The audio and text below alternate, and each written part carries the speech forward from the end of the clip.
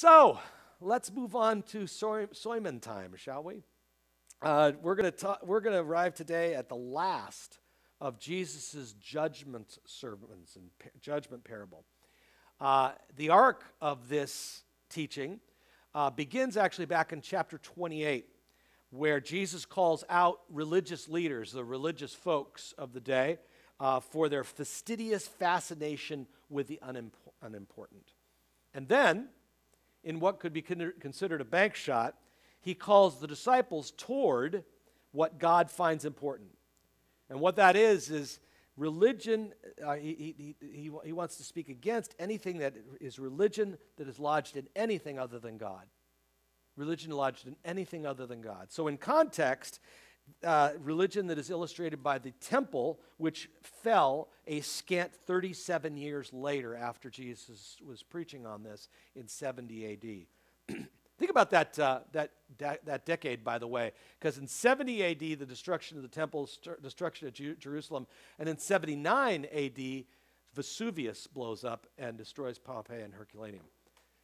What those people were dealing with at that particular time. So you'll notice as we go back over that, as we look over that, you'll notice that Jesus did not say that the temple is unimportant. Jesus did not say that religion is unimportant. Jesus did not say that what we build is unimportant. He did not throw out law. He did not throw out religion. What he said was, don't stop there. We know this because as he preaches and he goes on within these two chapters, he begins to talk about things like persecution. We are going to be persecuted and what that looks like. He talks about the necessity of watchfulness. Back a few minutes ago, I talked in the song Joy in the Journey, the fact that all who seek him shall find him, that we need to listen to the disciplines of the church that we preached on a couple of years ago. We need to go back and re-watch those sermons and reacquaint ourselves with that. That's why watchfulness is so important. He went on, as Adam talked about last week, that what we do with our stuff, what we build, what we do with our money, what we do with our talents, with our resources, is important. And as Jesus asked, do we use them or do we bury them? These are important questions. And then today, as we approach the text in Matthew chapter 25, beginning at verse, where is it? It's over here somewhere. Verse 31. He asks some simple final questions in these parables of judgment. He says, first of all, do we use those talents, do we use those resources for what God is for? Secondly, he asks, are we for those whom Jesus is for? And then finally, he says, do we welcome those who Jesus welcomes? The welcomers, Jesus calls sheep. The non-welcomers, Jesus calls goats. I don't want to be a goat. Nope. I don't want to be a goat. Nope. 'Cause a goat ain't got no hope. Nope. I don't want to be a goat. Nope. I just want to be a sheep. Bah. I just want to be a sheep. Bah. From my head down to my feet. Yeah. I just want to be a sheep. Bah. Camp songs. Carol and I spent way too much time in camping ministry. I apologize. Now, of course, sheep or goats, neither of these have any intrinsic blessing or curse because they're sheep. They're goats. They're animals. What they are here, Jesus using them as placeholders for the first century agrarian culture to teach us something. The point is not which cloven-footed animal we are. The point is, are we Jesus' people? The point is, are we with him? And what does being with him look like? The thing is, for most of my life, when I've preached this text, or I've heard others preach this text, I have heard proclaimed, or at least heard a distinct lack lack of honesty. Because when we, Christ Church, read this, we always see ourselves, or we always present ourselves as sheep and never goats. But as I read this, I want you to give an honest assessment of Matthew 25, verses 31 through 46. Because guys, I think just maybe we might be goats. Listen to this. When the Son of Man comes in his glory, and all of his angels with him, then he will sit on the throne of his glory. And all of the nations will be gathered before him, and he will separate people one from another as a shepherd separates the sheep from the goats. So just kind of get that into your head. It's the end of time. All of the nations are gathered together. And Jesus does not say that only the Jews are the sheep and all the other people are the goats. He doesn't make that distinction. He brings all the nations together before him, and from all of those nations separates the sheep from the goats. And then it goes on from there. And then the king will say to those at his right hand, that's the sheep,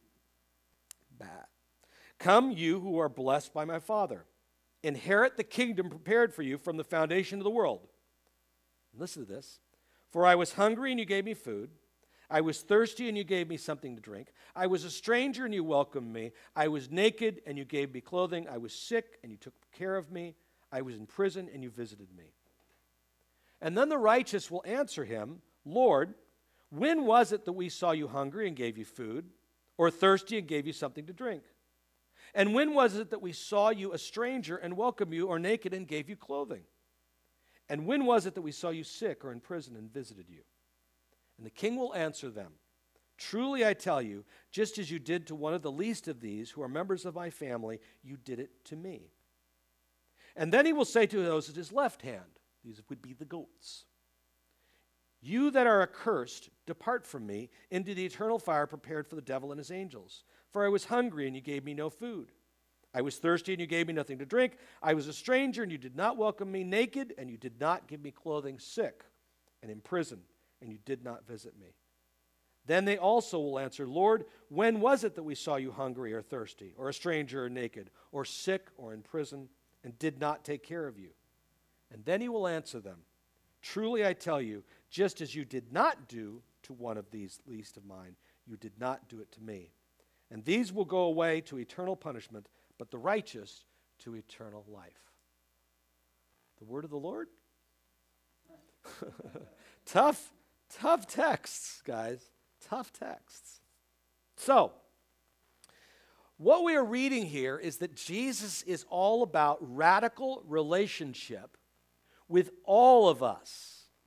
All of the nations came to, all of the ethnos, it says, ho ethnos, all of the ethnic people came to be a part of a relationship with him.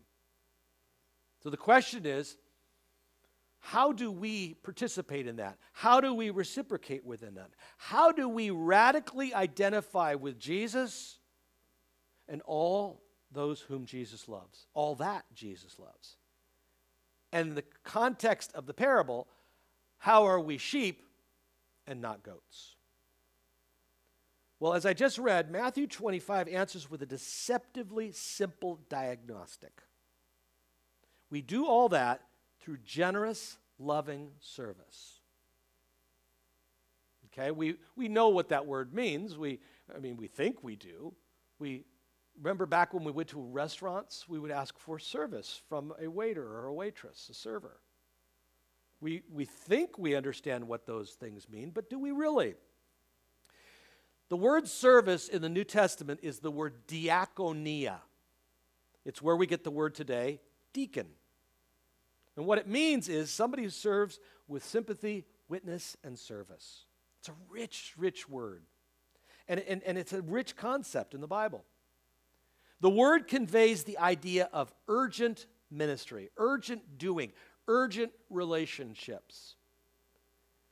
Diakonia comes from a compound Greek word built through two words that are placed together. Dia, which means through, and kiono, which means dust. And so what it does is it paints this word picture of, you are so important to me. that as I strive to serve you, I will kick up dust like the roadrunner. You know, we are going to go so fast, we're going to move so much that we want to help you. It's so important to us. We want to be diakonias, servants. So urgent service is a diagnostic for knowing Jesus. Okay? But who do we serve? Well, remember verse 31. When the Son of Man comes in his glory, and all the angels with him, he will sit on the throne of his glory, and all the nations will be gathered before him, and he will separate people from one from another, as a shepherd separates sheep from the goats. And he will put the sheep at his right hand, and the goats at his left. And then the king will say, Come all you that are blessed. So, end of the world as we know it, as we talked about a few weeks ago. Jesus says that the Son of Man, who's him, will gather all these ethnic peoples together. He will separate the sheep from the goats, and he will say to those at the sheep at his right hand, Come to me, all you who are blessed. And the grammar here basically means, come you who have been being blessed. And what that means is it means that we have been being blessed in an ongoing way. It is a present reality. We have been and we are being blessed. Blessed for what? Or blessed into what? We are blessed into a holy new kingdom of God. What does that look like? The Apostle Luke wrote about it. God bless that person as they head to St. Joe's. The Apostle Luke talked about it in Acts chapter 2, verse 43, when he said, here is what that looks like. Here's what it looked like for the church. Awe came upon everyone because many wonders and signs were being done by the apostles. And listen to it. All who believed were together and had all things in common. They would sell their possessions and goods and distribute the proceeds to all as any had need. Day by day, they spent so much time together in the temple that they broke bread in their home. They ate their food with glad and generous hearts. They praised God and having the goodwill of all the people. And day by day, the Lord added to their number those who were being saved. That is what the kingdom looks like. That is what the community of Christ gathered together, the kingdom looks like. It looks like a whole new way of living. A whole new way of living that is not predicated on how much we make or how big our house is. I suppose the bigger your house is, the more people you could have in to share a common meal. But it is that idea of experiencing a holy new heaven, a holy new earth, a redeemed earth. And a new heaven. As I said previously, in the end, the earth is not quick fried to a crackly crunch. The earth is redeemed. It is renewed. And as we discussed a few weeks ago, when we first encountered Jesus' first parable of judgment, this renewal is not going to take place at the end when the Son of Man gathers all together all the ethnic people, the sheep and goats. This renewal is happening right now. We are right now being blessed. That's the context of what Jesus says to the sheep at that point. Those who are being blessed. We are blessed at this moment. And we are held, because we are being blessed, because we are receiving his blessings, we are being held accountable to be a blessing. You and I are right now living in the end times. We are now, right now, living in this world of improv where we have studied this book so much that we've acquainted ourselves so well with our faith grandparents and what they did right and what they did wrong, and we have listened to the Holy Spirit move within our lives through prayer and study and through worship. Now we are prepared and we go out and we do what God has calling us to do. We get to be a blessing to others. But wait, you say, the kingdom looks like a year-long pandemic and political upheaval? Exactly. It's exactly what it looks like. Yes, these are troubled times. But how are we to be a blessing to others if we're not serving in troubled times? Stop and think about it. How are we not to be a blessing to others if there's no need for us to be a blessing? Oh, sure, we could be goats. We could look at a year-long pandemic and become cranky. We could be depressed. We could collect up toilet paper. We could hide behind our security systems and not wear masks, not get the vaccine when it's our turn. We could take political pot shots at one another on social media and amass more and more and more of everything. Or we could be sheep, caring for those whom Jesus cares. I mean, I don't know. I realize that I am not the sharpest tool in the box. There's not going to be any argument here about that with most people. I understand that I'm not, and I'm just broaching something here. I'm moving out of my who I am and just asking you a question. In 2018, the U.S. government made a $2.3 trillion tax cut that primarily benefited those who made over $1 million a year. Okay?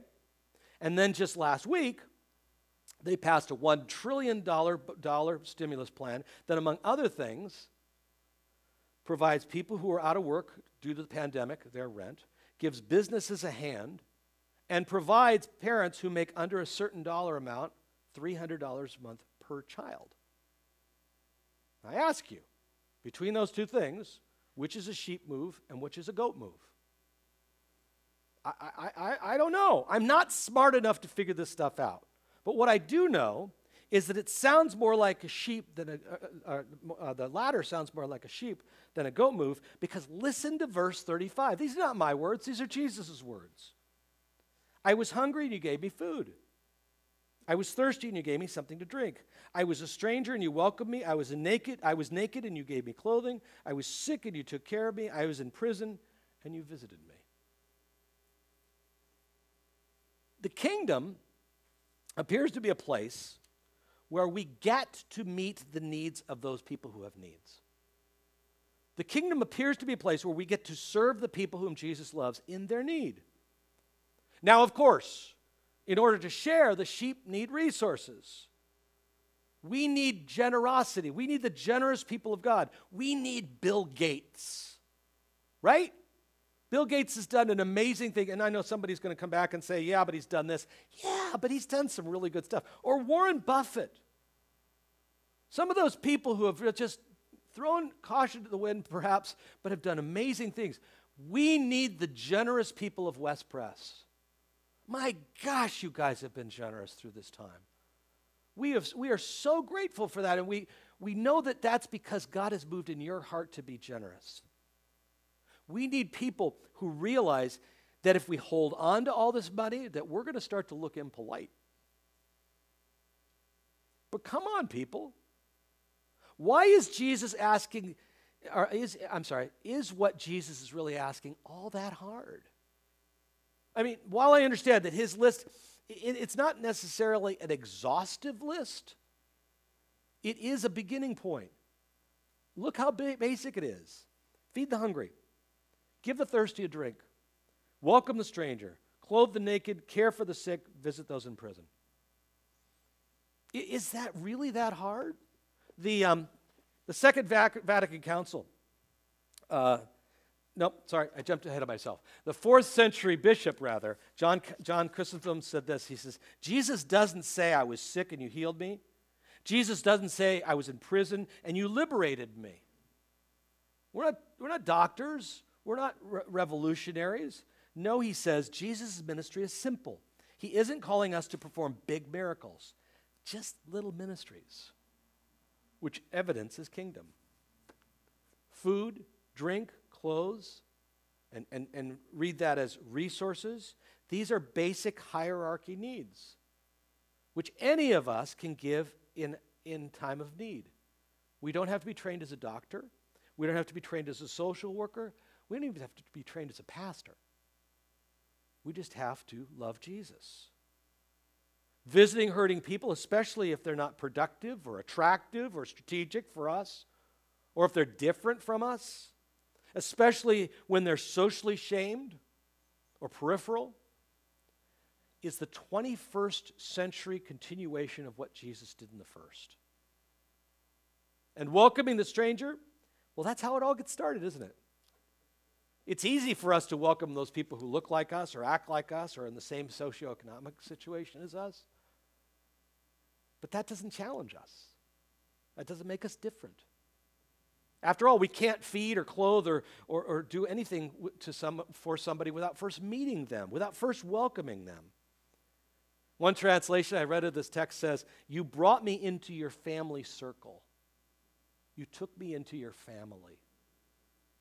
The Second Vatican Council, now I get to that, says this: "Whenever there are people in need of food and drink, clothing and housing, medicine, employment and education, wherever people lack the facilities necessary for living a truly human life, or are tormented by hardships or poor health, or suffer exile or imprisonment, there Christian charity should seek them out and find them, console them with eager care, and relieve them with this gift of help. This obligation is imposed upon every prosperous person and nation." The response, then, to this sheep and goats idea of the assembled people reflects the response of people who get Jesus at a sheep level. In verse 37, they answer him, "Lord, when? When did we see you hungry or gave you food, or thirsty and gave you something to drink? When did we see you a stranger and welcome you, or naked and gave you clothing? When was it that we saw you sick or in prison and we visited you?" And what does the king answer? And listen to this. This is really, really important. Verse 40. "Truly I tell you, just as you did it to one of the least of these who are members of my family, you did it to me." That is how much Jesus identifies with us.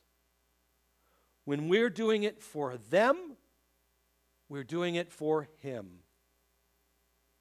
This generous service to others, to the stranger, to the hungry, to the thirsty, to the naked, to those imprisoned, is what we do when we are with Jesus. Because Jesus is with them.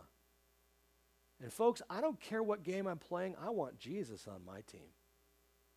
I want to be playing by his rules. I want to be doing the things that he calls me to. And he has given all of this, not just to those people, he has given it to us. Stop and think about it. We are recipients of Jesus' food and drink. We are welcomed and we are sheltered. We are healed of our hurt, which isn't ignored. Our hurt isn't ignored, guys. It's embraced. It is visited. It is sat with. And in Jesus Christ, it is absorbed into him and into the cross. We have to ask, how in the world did we, Christ Church, fall so far from the simple illustration of a shared heart for those in need? How? How did we forget that this is precisely what Jesus did for us? Guys, I think we may be goats. And we have to take a hard look at that. Because the text concludes with a hard truth of being a goat, of not doing what Jesus does, with these gut-wrenching words. Verse 45. "Truly I tell you, just as you did not do to one of the least of these you did not do it to me. And these will go away to eternal punishment, but the righteous to eternal life." Why would we want to be goats? Why would we not give drink to the thirsty? Because they might use it to buy alcohol? Okay, I guess. Okay, then why not feed the hungry? Because they might hang around? Because they might become a bother or dependent? Okay. So why would we not give resources to those who need them? Well, as with the hungry and the thirsty, because they might use it for something that we don't feel is appropriate, or they might hang around more, or it might be the same rationale for not welcoming the stranger, or not visiting those in prison, because we will create a relationship that might take us in a direction we don't want to go. And we have to confront that. Bottom line, my fellow goats, Jesus calls us to minister to those to whom we might not wish to visit. In the context of the parable, the thirsty, the hungry, the naked, the lonely, the prisoner, the other. And so this is a dangerous text. It is a text that most of us want to rip out of our Bible. But we have to come to the fore of understanding that this is exactly what Jesus has done for us. If we're goats within the kingdom, it creates an awful separation, a great divorce from Jesus and those he cares about. Of course it does. Because he really does care for everyone. He really does. And the less we care for those for whom he cares, the further we are from him. But hear this, my fellow goats. We are saved by grace, not by works. How do we know this? Well, what did Jesus do immediately following this disquieting parable? What is the whole rest of the book about? He died for us. That's what the rest of the book is about. Jesus condemns good church folk of Jerusalem for not loving the other. And then he dies for them anyway. He went to the cross for the sheep and the goats. Let's pray. Good and gracious God, challenge us, he said with a catch in his throat. Challenge us to understand what your call upon our lives is, and not just the call that 20th century or 21st century Western culture has placed upon us. Let us look deeply into what you call us to. And let us not take just the word of this poor preacher, but let us take the word of your Son, Jesus Christ, who said, just as you did for the least of these, you did for me. And let us not equivocate. In your name we pray. Amen.